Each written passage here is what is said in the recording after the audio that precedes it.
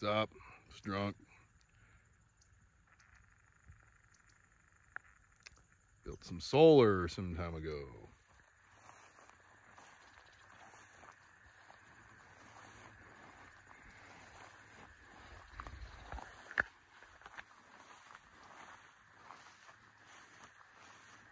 Basic bifacial modules. Each module is about 410 watts each. I got 2 strings. See, there's your little disconnects. String 1, string 2. So I have basically an east and west string. You know, work out a little extra performance in the morning or the evening, depending on the angle. But as you can see, this whole area here is pretty open. Slow growth trees.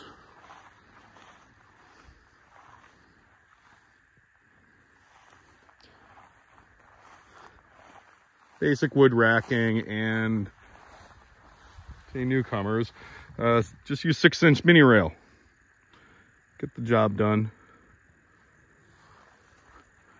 Let's see, mid clamp, end clamp, end clamp. I'm proud of this.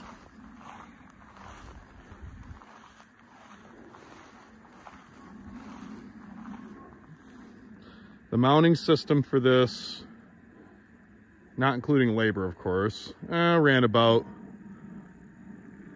at the time, about 1,500 bucks. The mini rails are pretty cheap, and lumber is pretty cheap. I'm up in Petoskey, so I bought most of the wood in Flint because it's cheaper there. And then the pipe's buried in the ground and runs all the way to this yurt.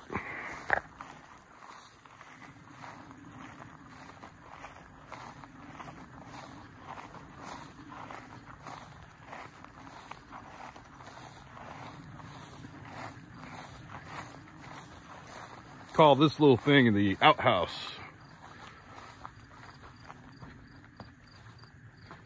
You know, to get the keys to open it up, but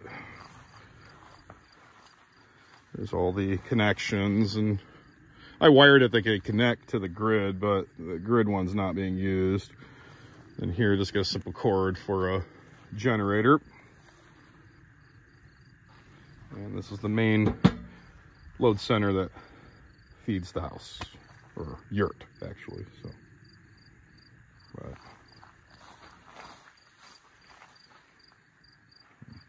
let's open her up.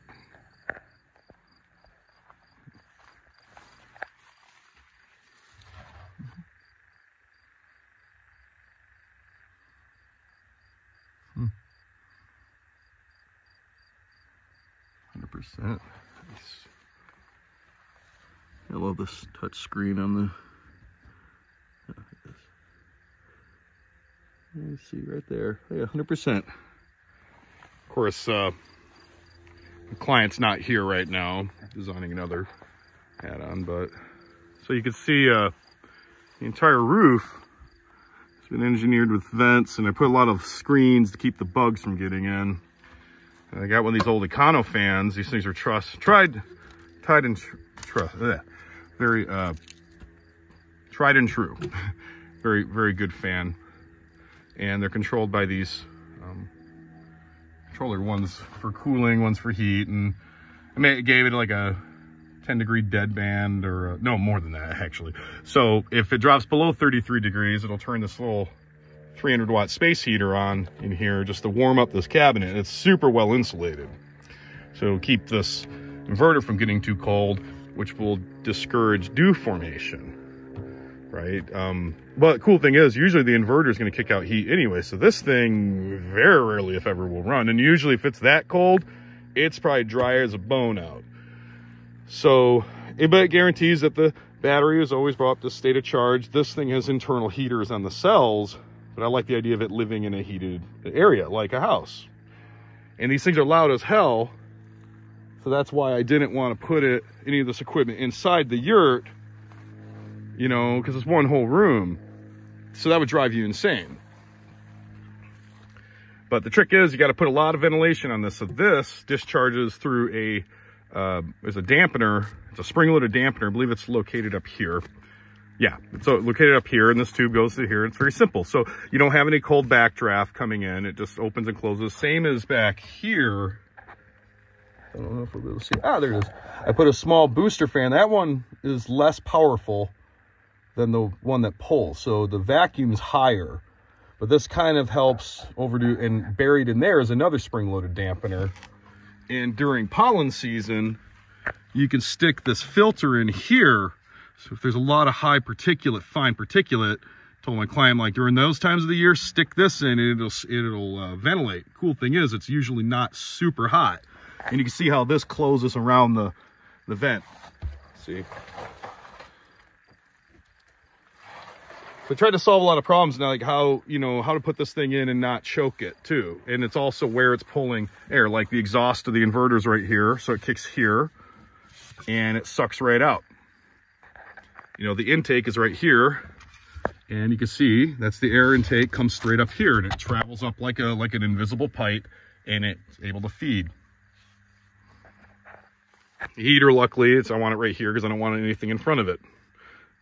It seems to work great. This thing has survived a harsh Michigan winter. Actually, that ice storm that hit up here in the Petoskey area, this thing had power when everybody else didn't.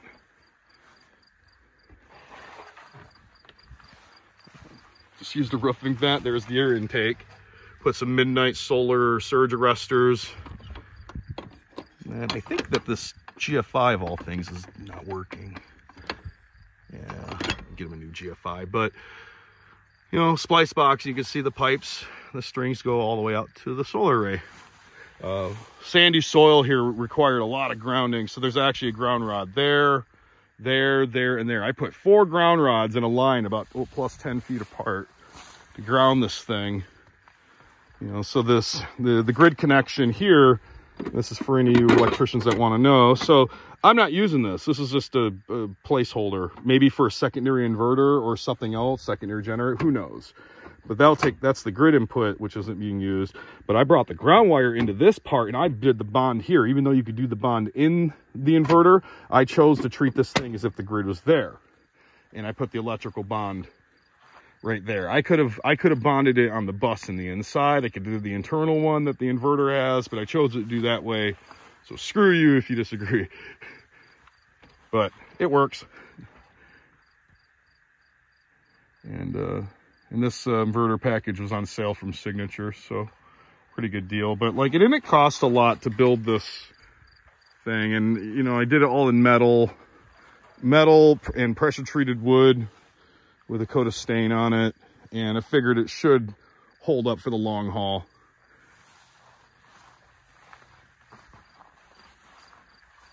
But, it's a system I built for a client about, I don't know, it's been out here, I believe, 2 years, and it really, to be honest with you, doesn't look any different than the day I put it in. So it's keeping the bugs out reasonably well too. I'm surprised. But look at that. Gorgeous. And one other thing, my client, he was originally running, here's this propane tank, and then over here, that's where his generator used to be, underneath that fake rock thing. And he was actually running that generator 24 hours to power this thing. And now, with this, he doesn't even use the generator at all, but he got a backup generator that's an inverter-based one for cheap, around $1,000. And that's why we got this extra cord here. Because if he's up here hunting, it is upper Michigan, and Michigan weather is Michigan weather. And if it's gray skies and if it's just abysmal solar harvest, he could have done 2 things. One, add an extra battery pack and put it on the back, one of the exterior outdoor rated ones, and couple it into that, double the capacity, or get a generator. And I actually said get a generator. I also think he should get another battery, because why not? You can put a heat pump on the yurt and a few other cool things. There's more than enough solar to do the job. It's about plus 8,000 watts. But, right there will be the generator. But there'll be more stuff added, I would imagine, over time, like, crushed stone or whatnot. Biggest reason why I'm out here. But Yeah.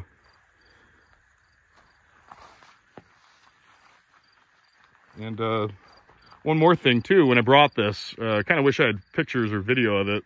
Well, I got some pictures, but this whole thing was made on a trailer that had a one of those monster dollies from Tractor Supply, and it was actually laying on its side, and I rolled it off of the truck by myself, and it was on its horizontal. Then I dug a hole for the wheels to go into, and then I tipped it in with the jack, and I pitched it up and got it onto the little concrete footer I made for it. So this whole box was built in my garage, and I hauled it up here about 3 hours north and installed it, and literally had power to power my saws and everything I needed to build that. So this actually had power coming out of the gate, and I was able to build that. And yeah. So, well, now heading home. After doing a little bit of work, but some of y'all are probably wondering, why did I also build that shed? Well, there's a little carve out in the NEC, in case you didn't know, that if you build a purpose-built building, so if you have a structure, shed, that outhouse, really whatever, and the purpose of that building is for the sole purpose of housing the equipment, you don't need to do rapid shutdown or any of that kind of stuff. You just have to put standard disconnecting means. And since that shed is within the sight of the yurt and it's out in the middle of nowhere, that basically that breaker box is all that's required. Some might say you need to have a throw arm disconnect switch, and I'm not against it, but you know, it is what it is. But that's also the nice thing about wiring systems, simple as that, without any rapid shutdown units or even optimizers, is this, you have very simple strings. It's extremely simple. You have things that are that simple, they tend not to give you shit. Hope you enjoyed that array for what I've done, but I'm heading home for much needed rest.